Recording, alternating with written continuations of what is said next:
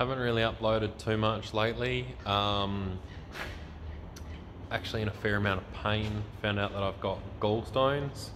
So going to get those pulled out hopefully next couple of weeks. It's still got plenty on. Got the chops finished up quite nicely. Got some body work to do on that.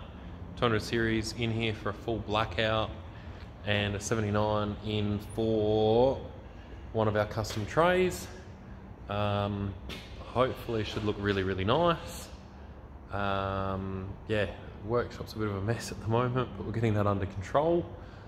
And yeah, still trying to figure out this, there we go. Still trying to figure out the DJI Osmo controller, but yeah, it seems to be working quite well. Yeah, going well. So the LS videos, we're going to have a couple more of those coming up shortly. Sorry for the delay for those people who have been waiting, but yeah, it's just been a case of